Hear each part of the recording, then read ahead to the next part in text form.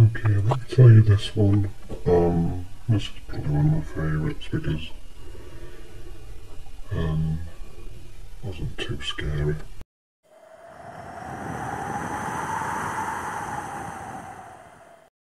I started telling you this on the last one. I got sidetracked. So I used to go fishing a lot, trout fishing on the river. And when I was crazy about fishing, I was doing it all the time. I used to do a lot of coarse fishing in the area. I was always, rather than stay in the house, I'd go fishing. I was a very lonely kid at that point anyway. I'll go into that later. So, if you're a fisherman, you know that the best times to go fishing are dawn and evening time. On this occasion, I did go in the morning a lot, but never saw anything. There was never any activity in the mornings. Quite often at the crack of dawn as well. But in the evening, I started to fish this particular spot, and there was a lot of other children there, well, a few other children started fishing it, and it was the point right next to where they ate and where I think they slept. So the fishing was good there, I suspect, because of the leftovers and the leftover meals that were thrown into the water.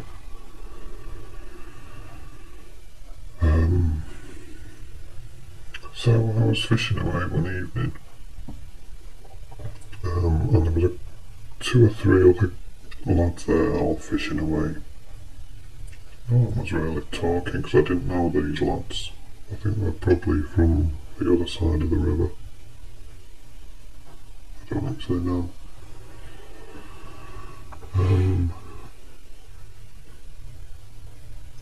And it started to go dark and they all cleared off.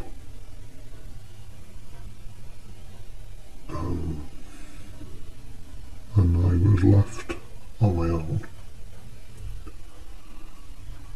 And I thought, should I go as well? But I thought, no, I'll fish a bit longer.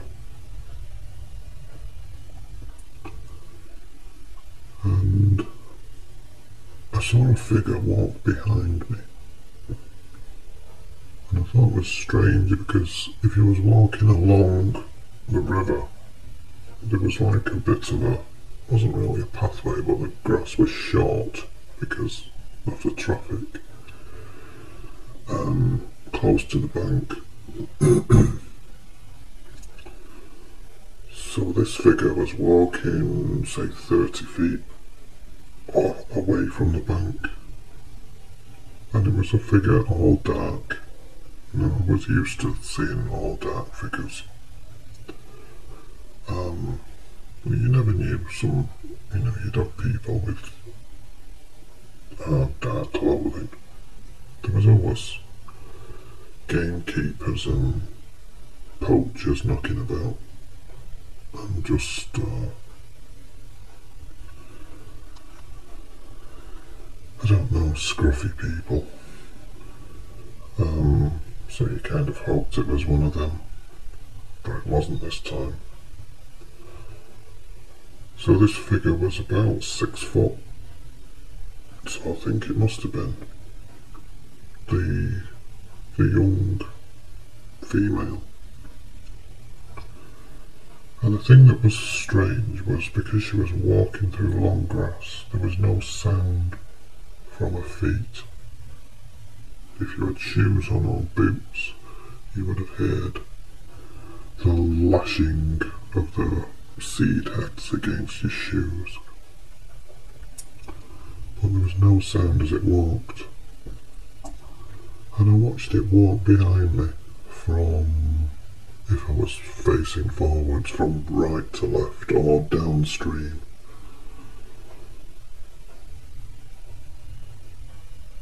And I didn't think much of it, you know, I didn't even recognise that it was her. I didn't know what it was. It could have just been a person, a grown-up, out for a walk, so I didn't bother about it. Carried on fishing. And it's getting darker and darker, and it's nearly fully dark. And I'm struggling to see. Well, obviously when you're fishing you need to see where your line's going, and so it gets quite difficult at night.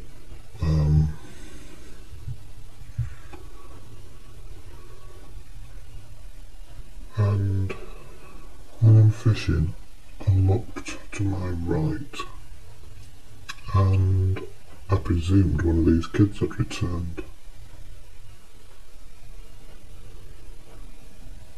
because it was sat on the bank, knees under its chin,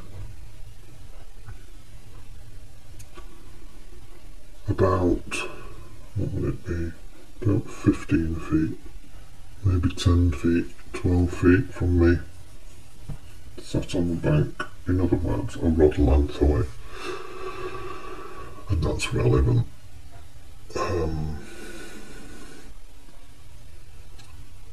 And then as I fished for a bit longer, about 5 minutes after that, it moved. It went from my right to my left, and that was because if you go fishing on a river, you tend to fish downstream.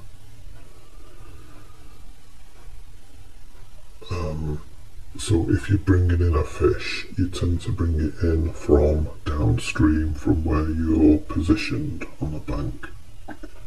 So it figured that out, and it moved to the other side of me, again about 12 feet away.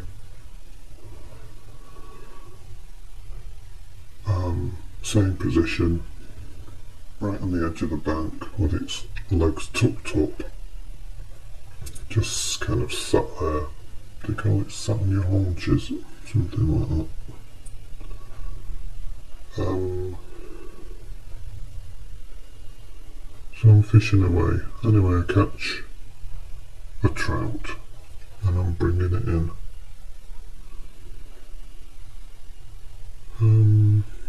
Can't remember what size it was. They're all about half a poundish. Well, that's probably a big one. So I'm reeling it in, and next thing I know,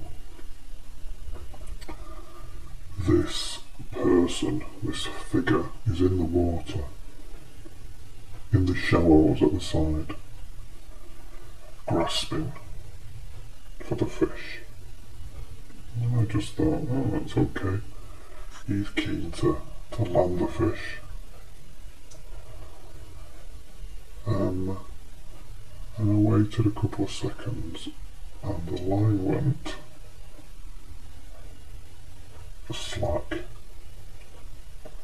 and the figure had turned and was wading back to the bank.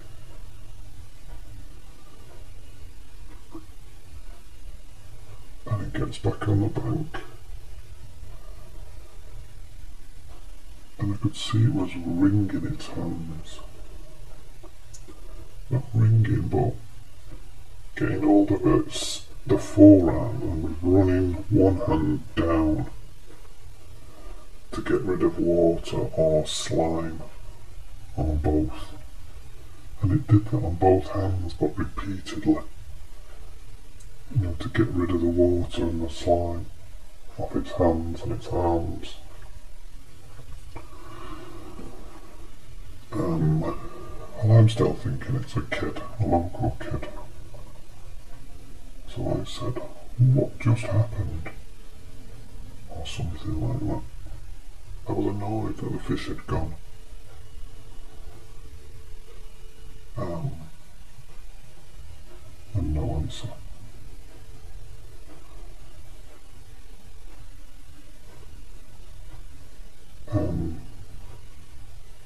But the problem was the hook was gone. The reel did. Checked the line. The hook was gone. The line's been broke. So it broke the line. And presumably nicked it. Well, it's still got a hook in it.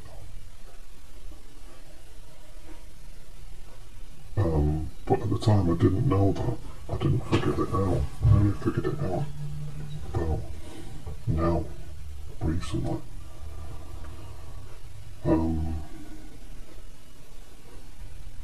So it probably would have digested the hook. Its stomach acid is strong enough. It wouldn't cause it any trouble, I don't think, because the hook would have been inside the fish, and the fish would have been inside her, and the hook would have dissolved. I would imagine. It wouldn't cause her any trouble. So it was dark at this point, so I thought, I'm not tying another hook on. And I was feeling uncomfortable because I'd spoke to this figure a few times. That was the last time. No, not the last time I spoke to it.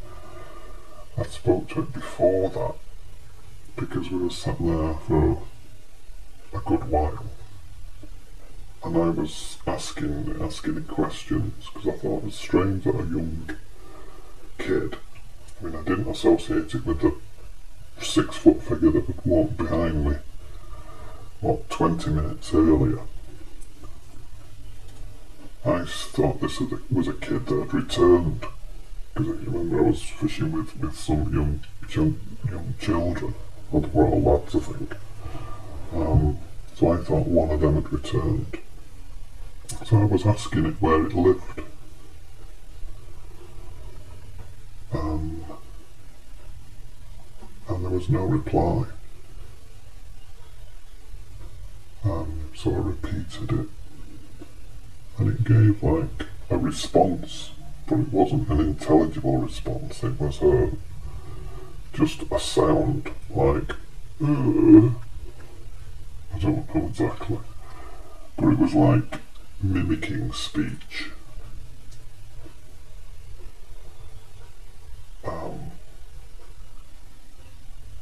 And what else did I ask it? I spoke a couple of times to it, and there was nothing. So I thought it could have been someone deaf. I thought it could have been a deaf kid, and he couldn't actually speak. And then at the end, once the hook was gone, I thought, I can't tie a hook on in the dark, and it was time to go anyway. So I thought, I'm going home. And then as I was packing up, I thought, God, I'm going to have to leave this young kid on the bank on its own. I don't know where it lives.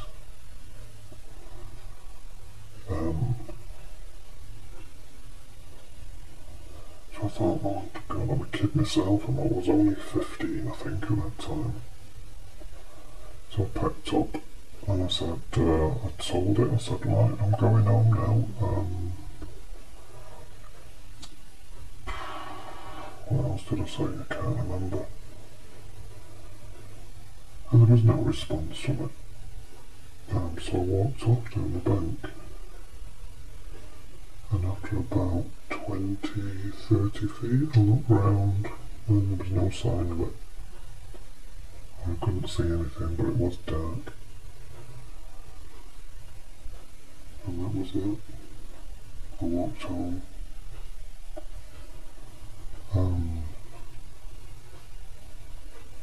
I got home and I remember thinking,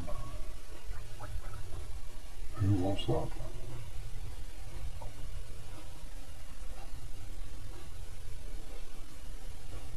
I probably knew in the back of my mind. In my subconscious I probably knew exactly what it was, but as usual there was a strong denial. I couldn't admit it to myself a lot of the time. I didn't want to admit it. It was shocking when you came close to them. It wasn't nice. But you couldn't blame them. I mean, in a way I felt sorry for them when I did kind of put things together a bit later on. When I was, say, 17, 18, I started to realise a little bit about them and have less denial, I suppose. Because I remember actively looking for them later on when I was a teenager. I would call it hiking. I would go all over the place.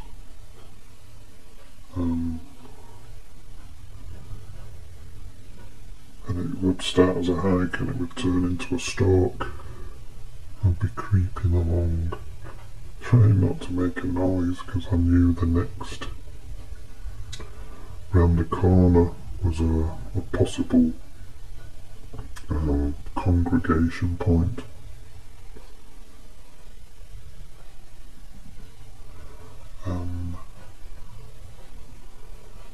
And I did actually manage to find them a couple of times, but it was very difficult. And I know these people that do it professionally say it's like following a ghost. It is. That's exactly what it's like. And after a while I started to think, well, maybe I have made it all up. Maybe there is nothing I can find.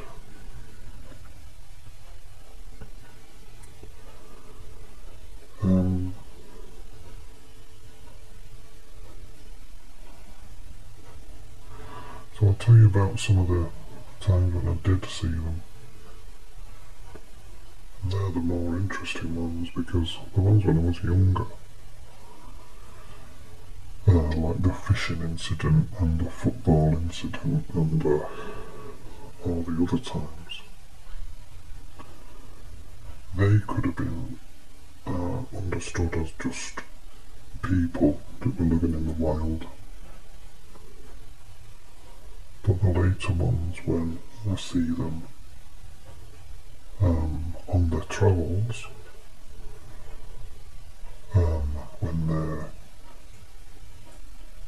when the young one was older, she started going out with her mother, and a couple of times I saw them,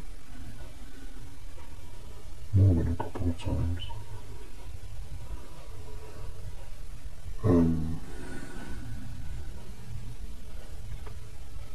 So I'll tell you about that next time. Okay, thank you.